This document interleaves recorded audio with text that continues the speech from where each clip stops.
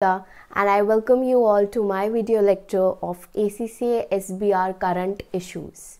So I am a teacher for SBR as well as FR, and I have also started teaching Diploma IFRS now. So let's begin with this lecture, and before I begin with it, let me tell you that this is applicable till September 2023.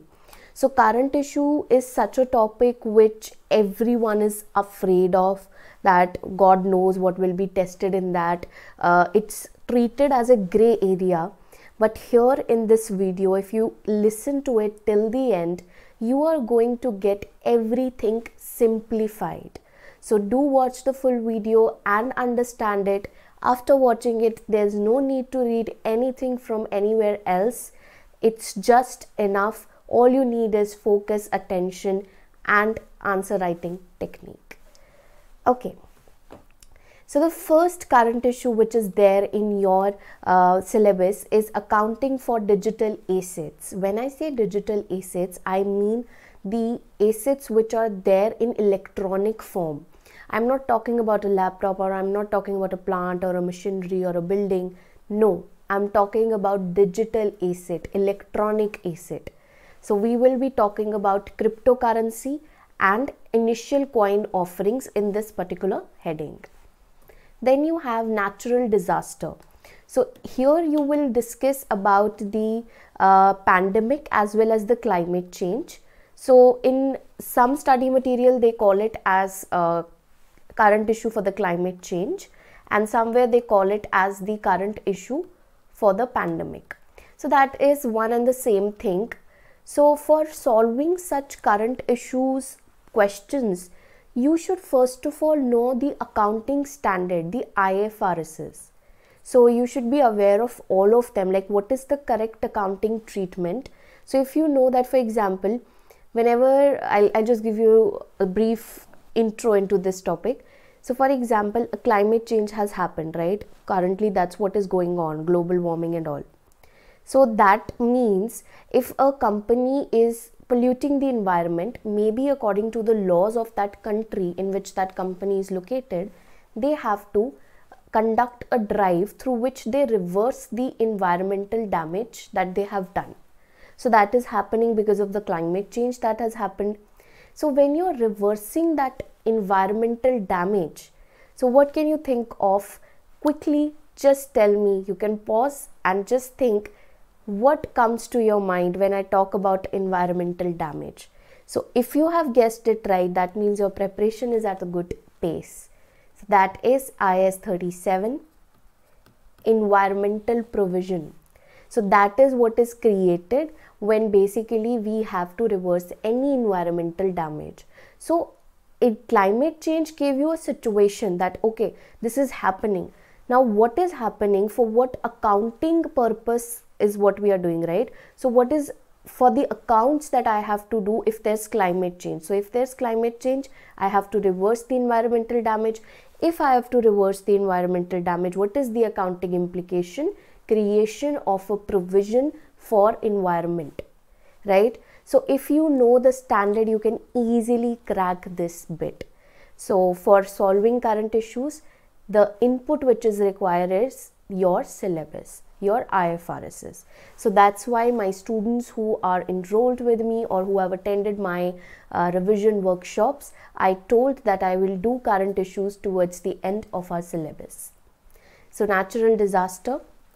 Then we have the next thing, that is management commentary. We will discuss that. Then we have materiality. So these are the 4 current issues in your syllabus. Previously we had presentation, disclosure, etc.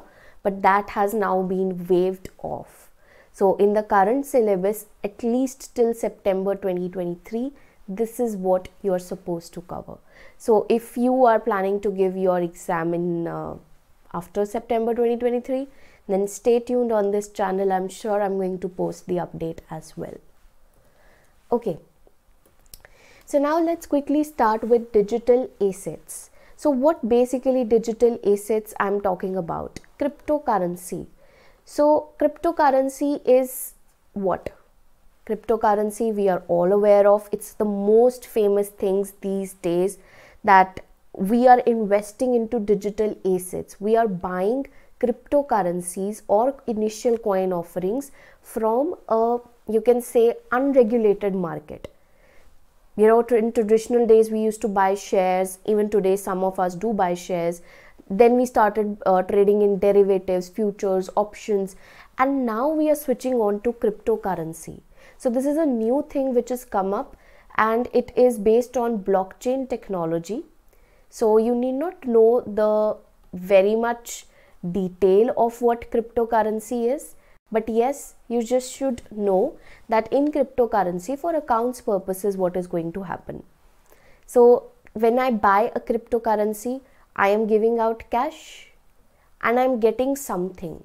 So that something, how to treat that is the question in your current issue.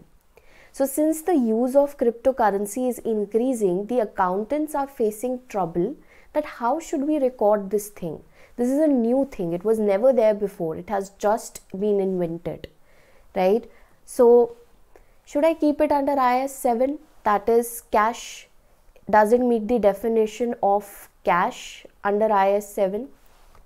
Cash means which is used as medium of exchange. So if I want to go and buy some groceries, I will go and give the shopkeeper the cash and buy the stuff I want. But can I go to shopping and give cryptocurrency to that person and buy the stuff? That isn't yet possible in many countries. So if I talk about India, in fact, so they're saying cryptocurrency, they really not prefer cryptocurrency even as an asset, right? So it cannot be called as medium of exchange because it is not legal tender money. That is what medium of exchange is, legally approved medium of exchange. So cryptocurrency is not yet that cash. So IAS 7 cash not applicable. Cash equivalent, can I call cryptocurrency as cash equivalent? I would say no. Why? Because number one, it is not used as medium of exchange, plus it is not readily convertible into cash because its value is ever changing. So these are two different points, that it is not readily convertible into cash because it might go in negative value, or you know, if I talk about normal cash equivalent, its value will at least remain same or stagnant for some months or for some weeks, whereas cryptocurrency's value changes like in seconds, right? So if something is changing in seconds, how can I call it as cash equivalent? So because of that reason, it is not even cash equivalent. So IAS 7 totally cut. It is not IAS 7. Then can I call it a financial asset under IAS 32? So you should know what IAS 32 says. Financial asset is anything which gives you a contractual right to receive payment, right? So that payment can be in form of any, it can be in the form of any other asset also. So basically it gives a rise to a financial liability or equity in the books of the counterparty. That's what a financial instrument is. It's a financial asset in the books of one company and a financial liability or equity in the books of other. So when I buy a cryptocurrency, I am getting the right to receive the payment. That is not true, because cryptocurrency is not having a regulated authority. There is no company which says you buy this cryptocurrency from me and I will make you that payment. No, it is not a share that a company is sitting there and taking the guarantee that it's my share, I am giving this share, and if you buy it later on I will give you share in my profits. No, this is not there. So this is not a financial asset because it is coming from a very unregulated market where there is literally no one to take or own the responsibility of the cryptocurrency. So it's not IAS 7, it is not IAS 32, therefore it is not IFRS 9. Then what it is? Can you think? I believe most of you must have guessed it. It is IAS 38, intangible asset. So here you will talk about that yes, it is intangible because it has no physical substance. It has no physical substance. Plus, yes, it is separable. That means I can sell it whenever I want to sell it. It is separable. It has a value. It has a market. So it is meeting the definition of intangible asset. It is identifiable because it is separable. And if it is an intangible asset, the problem arises. As I said, it is current issue. What is the issue? The problem arises, the issue is, yes, it is intangible asset, but what model should I apply? For the valuation, what model should I apply? Should I apply cost model or should I apply revaluation model? You think yourself, cryptocurrency is something which is like dynamic. It is changing like in seconds, milliseconds. So cost model will be very stupid. Maybe I bought it at $10 and today its price is $10 billion. So that would be so stupid to record something worth 10 billion at $10, right? So that's the dynamics of a cryptocurrency. So that's why we will go for revaluation model of IAS 38. Now the issue which I talked about is that because it is so dynamic, it will be more preferable or it will be better that we keep it under fair value through P&L model. You might be feeling, ma'am, fair value through P&L is not there in IAS 38. Yes, so that's what the issue is. Because if someone's value is highly volatile and you want to sell it in a shorter term, cryptocurrency is bought for trading only, right? Nobody wants to keep it until they turn old, right? They want to sell it, they want to trade with it. So if my intention is to keep it for short term, I should have kept it under fair value through P&L. That means the gain or loss should have gone through P&L. But in IAS 38, there is no such provision. If I go for revaluation model, I will have to take the gain or loss through other comprehensive income. So that is the issue. So first the identification is the issue, then the recording is the issue, the valuation is the issue. So we want to keep it under IAS 38. It meets the definition of IAS 38, but the problem is that I don't want to take the gain or loss through OCI, but unfortunately, currently, we have to follow this method only. But some accountants who are very, very smart, they go for an accounting policy. They make change to IAS 38. They give a proper disclosure to it. They have created a gray area. They're not even applying IAS 38 properly. So they're taking gains and losses through P&L and they give a disclosure. So they have created such an accounting policy. Nobody can question them because see, we need a new standard on cryptocurrency, or we need something which will allow us categorize cryptocurrency as an exception to IFRS 9 or IAS 32 so that we can hold it under fair value through P&L method. So that's why IAS 8 and IAS 38, IAS 8 accounting policy and IAS 38 intangible assets are applicable on cryptocurrency. Cool. Now let's move to the next one, that is initial coin offering, that is ICO. So what is an ICO basically? It's like a coin or a token. This is a token. So company X has given its token to the, it has released its token in the market.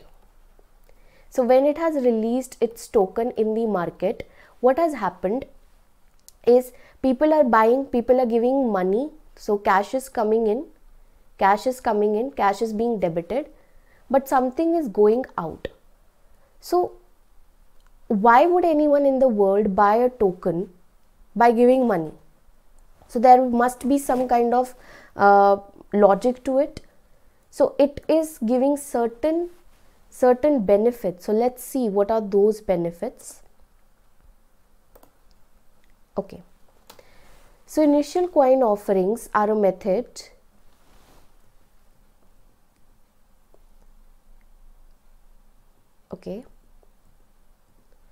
Initial coin offerings are a method of raising finance through cryptographic assets. Investors, sometimes called supporters, buy into the ICO and receive tokens in exchange. This is similar to approach used in crowdfunding, with ICOs originally used by tech entrepreneurs. So this is basically the cryptographic asset. It is a digital asset where you are raising finance by giving that token and receiving money in exchange. What is crowdfunding? Crowdfunding is basically your way of getting funds from the public. That means you get funds from very highly dispersed group of people, especially through internet, right? So that's what ICO is. So cash is debited. What is credited? Either a financial liability, equity, revenue, or IS 37. So why did I say financial liability, equity, revenue, or IS 37? Because the the initial coin offering can be of various types, where when the company is giving out the token, in exchange of giving out that token, they are giving a cryptocurrency. So I gave you a coupon and I said, give me money. So with that coupon, I must be giving you something which is adding value to you. So that something can be either a cryptocurrency or it can be a product or service.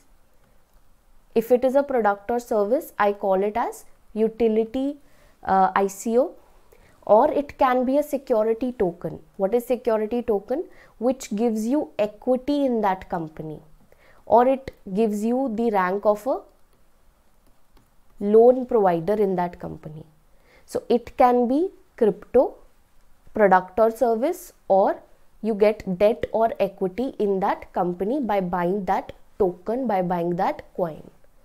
So cash debited, for that company, they will debit the cash. If it is a cryptocurrency, then what they will credit? They will credit their cryptocurrency. If it is a security token, either they will credit their financial liability or they will credit their equity. If it is a utility token, then they will credit their revenue. If it is not any one of them, if it's an exceptional situation, so in that case we will treat it as a provision. That means we will have to make a liability out of it. It's in gray area, so we will have to create a liability or a provision for it, whatever money we are receiving. So that's what it is for initial coin offering. So I am sure that you guys must be thinking that ICO is not that tough. So that is true, it is not that tough. So make sure that you understand the digital assets, and by having this lecture, you do get that capability to write it yourself. So if you feel that, okay, whatever I have taught you for the digital asset is clear to you, well and good. If not, if you still feel you need certain content, so you might read that out for your purpose. But if whatever I've taught related to this, if you understand that and you can write it in your own words, then nothing like it. Because that's enough. I have covered everything out of the digital assets, cryptocurrency and ICO. Okay, the next and the favorite of the examiner, natural disaster and pandemic. So we'll also do a question on it today. So natural disaster and pandemic. How do you treat this or climate change also in your accounts? How does it affect your financial statements? That's what matters to us, right? How it is going to affect the financial statements, the natural disaster and the pandemic. So what kind of natural disasters am I talking about? It can be volcanic eruptions, earthquakes, droughts, tsunamis, floods, hurricanes, or pandemics like COVID. So how it will affect us or our financial statements? Number one, it's an indicator of impairment, right? So if I talk about my property, plant and equipment, so it is an indicator of impairment. So I will do impairment testing. I will compare the carrying amount with the recoverable amount, and I will find out the impairment and charge it to my P&L. But there can be a situation where my PPE is actually destroyed. So if the PPE is destroyed, in that case you have to de-recognize it.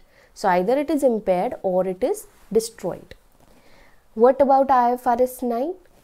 In IFRS 9 we impair the debt financial assets. Remember, what type of financial assets are impaired? The ones which are kept under amortized cost and fair value through OCI.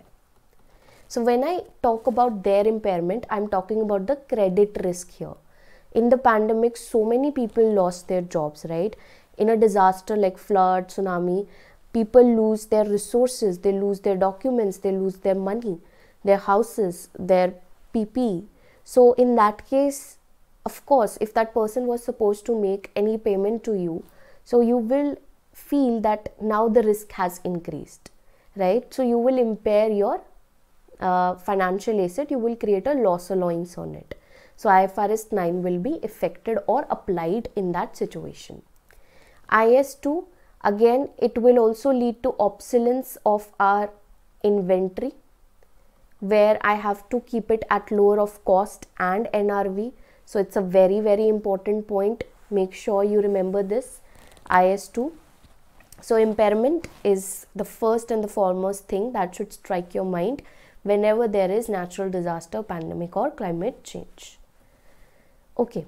The next thing is your insurance. So what happens in insurance? If there was a disaster, of course you would have insured yourself against losses. So if you have done that, then obviously you would be expecting certain claim. That means insurance company will give you some reimbursement or some kind of relief. So if it is virtually certain that I am going to receive that claim, then I should I should record a contingent asset. That is what IAS 37 says, that when it is virtually certain is approximately more than 95% of probability, then I should record the contingent asset. If it is not virtually certain, it is probable, then I should disclose the contingent asset. So when I record the asset, it is not called as contingent, but when I disclose it, it is known as contingent asset. If I have recorded it, it's a normal asset then, right? So IAS 37 would apply to insurance claim in case of your natural disaster. Okay. Next, restructuring provisions and environmental damage, additional liabilities. So if there is such a unfortunate event, then of course there would be some people who are losing jobs. So you might have to create provisions for them, that is redundancy provisions. Or as I said, environmental damage. To reverse the environmental damage, you might have to create environmental provisions. So all of you should be aware of their rules. Deferred tax. So how is deferred tax affected with natural disaster? Of course, when we create a deferred tax asset on carried forward losses, we make sure that our upcoming future is bright. That means we are going to make good amount of profits in future, against which we can set off that unused tax loss, which gives rise to deferred tax asset. So if the profit won't be there, then how will I set off that carried forward loss against that profit? So there is no point of creating a deferred tax asset then. So of course, whenever there is such an unfortunate situation, we have to figure it out. We have to assess whether still we have the probability, we have a strong evidence that we are going to make profits in the future, then only we should recognize our deferred tax asset, right? Lastly, going concern. So how is going concern affected? Let me briefly explain you. So in the going concern, first of all, IS 1 says that you should be disclosing any uncertainty if there is there regarding the going concern. So uncertainties are also reported, uncertainties are also disclosed. If your going concern is totally wrong assumption, then you are supposed to prepare your financial statements under breakup value basis. What is breakup value basis? When I am actually preparing my financial statements at lower of fair value less cost to sell, or not lower, you are preparing your financial statements at fair value less cost to sell, that is NRV, net realizable value. So when you come to that situation, that means you have lost all the hopes, you are no more a going concern, that means your business will not go on forever and ever. So you change your assumption and you prepare your statements on breakup value basis. You are breaking up with the business world. And uncertainties, if not totally I'm sure that I am no more a going concern, but I have uncertainties, then I have to disclose them.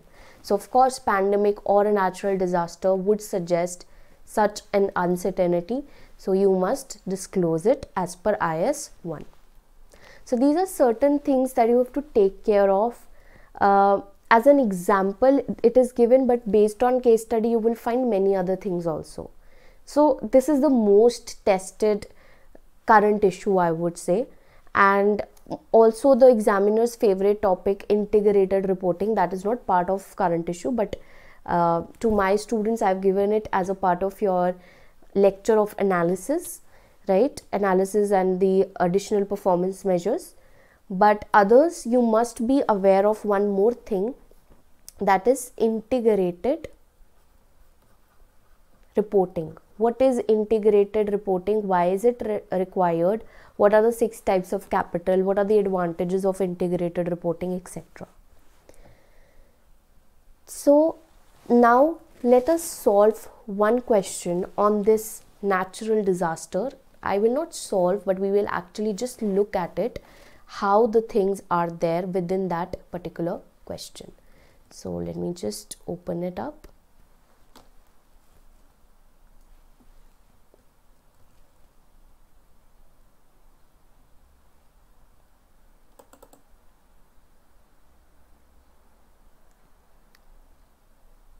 Okay, so this is the question. This is the scenario from June 2022 past paper. So we are not here to actually talk about the requirement, that we are not here to write it. You can read the requirements and stuff, but we will read the question. So it was purely on pandemic, and it said that you are supposed to actually write or explain that how will we deal with these particular issues, going concern, onerous contracts. Then there was one more thing, and then they asked about disclosures, right? So this question was purely on pandemic, and this was the only information available for a 25 marker question. So let us read it out. There are several measures taken by government and banks in the jurisdiction which wing company operates in to provide relief for companies which have been negatively affected by the pandemic. So they are saying that there is basically a pandemic hit zone, right? So there is a pandemic hit zone. Let me just zoom it.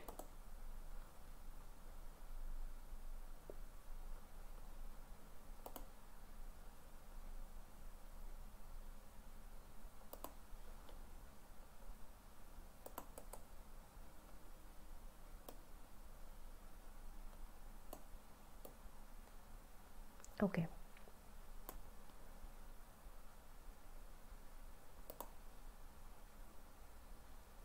Yeah. So there is a pandemic hit zone in a country, and there are several measures taken by the government and banks in the jurisdiction where Wing Company operates for the pandemic, right? The business reduction loan scheme provides lenders with a government guarantee of 90% on each loan to give lenders confidence in continuing to provide finance to companies. The National Bank is also buying short-term debt from companies. So here basically they are talking about that how the pandemic has hit the jurisdiction, and for that government is giving certain relief in terms that it is given the lenders some sort of guarantee that if not your debtor, that means the person who has taken the loan from you, if not him, we will repay the loan back to you. And even the National Bank is buying the short-term debt. So here you will also refer to your IFRS 9 that okay, this should be considered in like impairment of our receivables, that whether we should be impairing it or not, because yes, it is giving rise to credit risk because even the government is acknowledging it. But are we realizing that scheme? Are we actually getting the benefit from that government scheme or not? That has to be ascertained, right? Then Wing Company has a history of profitable operations and relies on external financing resources. So it is relying on external financing resources. Wing Company has taken advantage of the government support measures. However, its operations have been temporarily suspended before and after the reporting date. So that's a great, you can say, effect on going concern. It's material uncertainty regarding going concern, whether we will be continuing the business or not. Loan thing is different. That is also giving rise to liquidity and profitability issues, right? That we don't have cash. If we go out of cash, that is also a bad thing, and that also affects our going concern. So similarly, we have temporarily suspended our operations. So that also goes against our going concern and should be disclosed as a material uncertainty. So the impact of pandemic has created circumstances which change rapidly. So the things are changing rapidly. So we are not sure that we are going concern or we are not.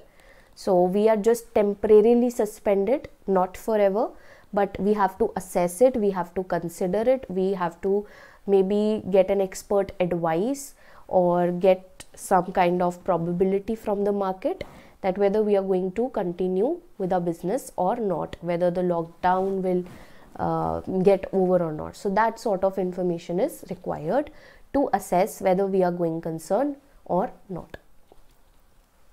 Okay. The pandemic has significantly affected the global supply chain. Wing Company has several contracts to sell goods at a fixed price. So pandemic has affected your supply chain. Supply chain is like from where you're getting your raw materials. So if your raw materials are not coming, processing is not happening. If processing is not happening, then of course your goods are not being made, produced. So how will you sell it to the end customer? So there are several contracts to sell goods at a fixed price. That means you won't be able to fulfill those contracts. So you will lose your customers. You might have to pay some kind of compensation to your customers. So because of the shutdown of its manufacturing facilities as required by the government, it cannot deliver the goods itself without first buying them from a third party at a significantly higher cost. Okay, so we are able to meet the customer contract, but we have found a midway.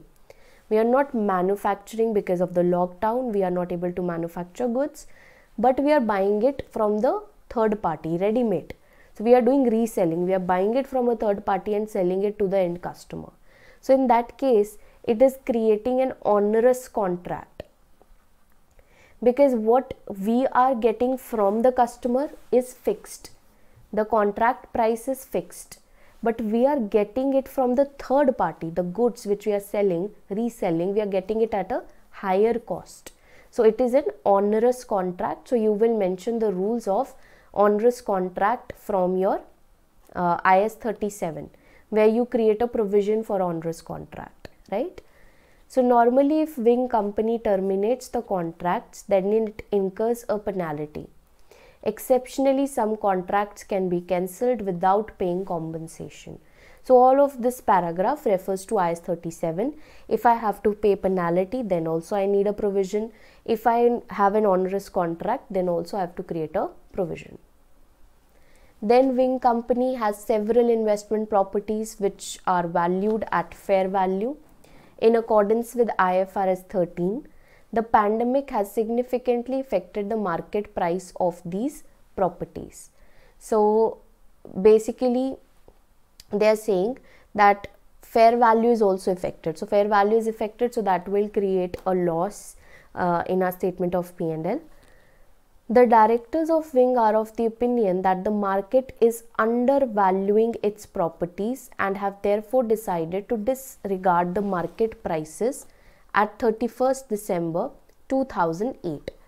So the directors have their own opinion. They are saying that we will not take into account the market prices of our investment property because they are so undervalued.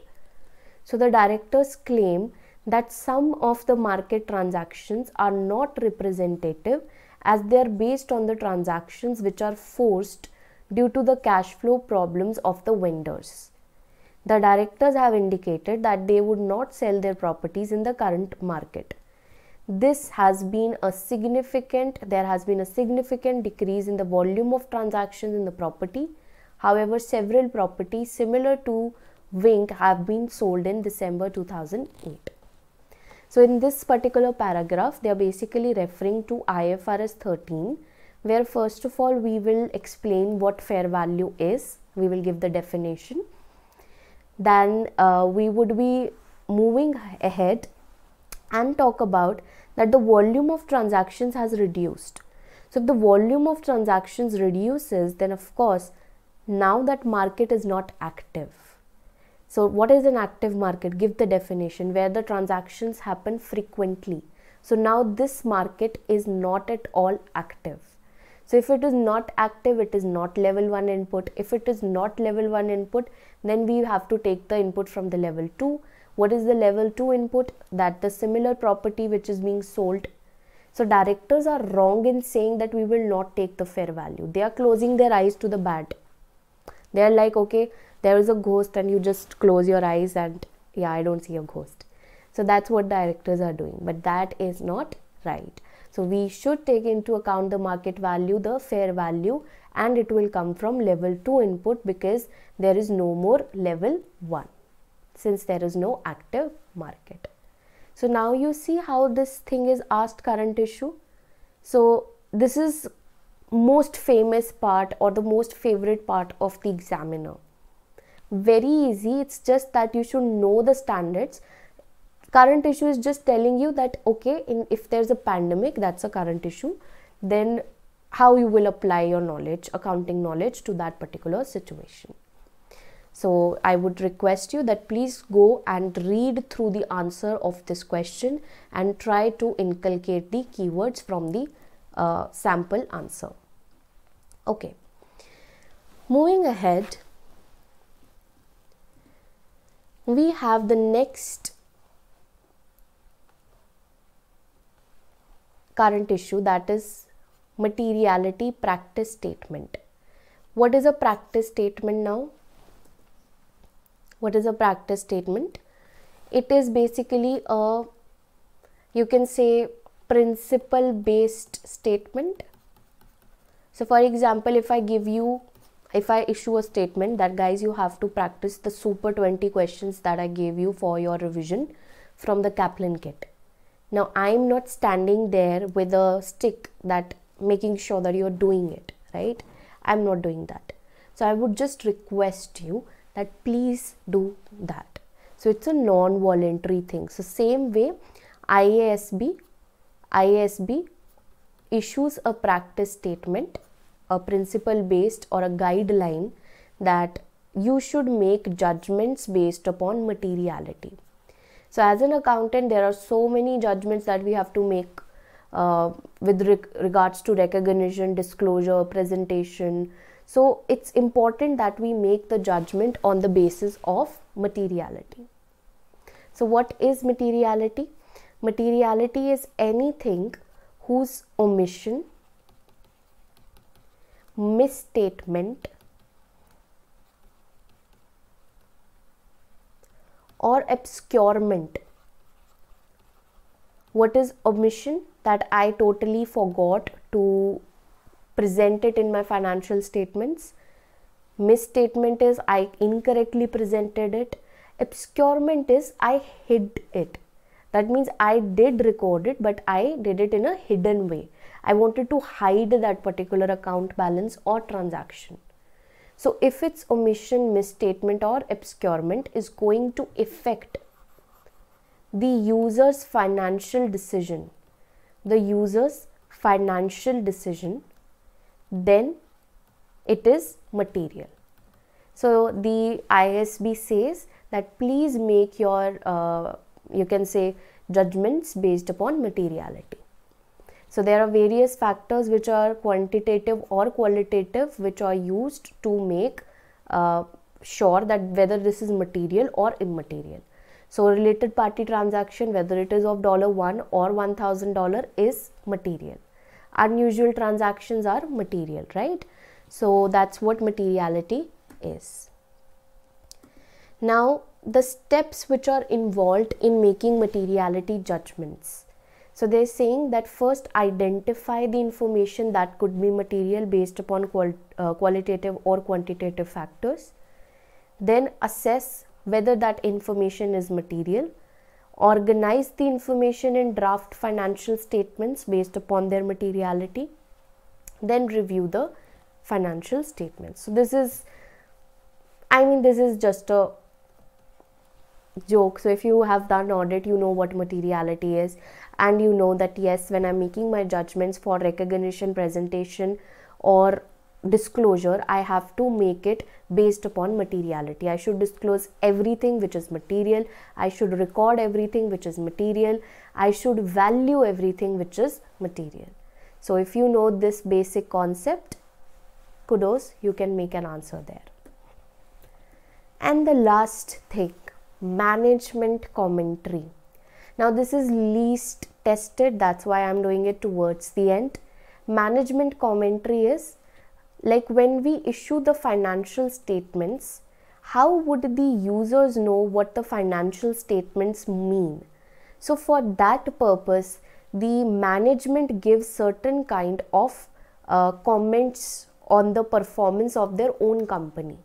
So together with the financial statements, you will also find qualitative discussions, maybe some ratios, KPIs, commentary like how they've prepared the financial statements, what are the other qualitative aspects, their key performance their key personnel, maybe there's some CEO's message, CFO's message. So that sort of management commentary is there. So you can be asked about uses of management commentary, what should be the contents of management commentary, right? So that you can make yourself with your logic that KPI should be there, the company's aims, their objectives, that all things should be there, everything should be in a logical flow, it should be linked, that okay, assessment of the financial statements, if there is some unusual transaction, that should be explained in those commentary, or how they do the costing at their end, the managers, the management, how do they do their analysis internally, that should be up to certain extent shared in the annual report. So that is what management commentary is. So that is least important. So if you know just the meaning and a little bit about their uses, that would work.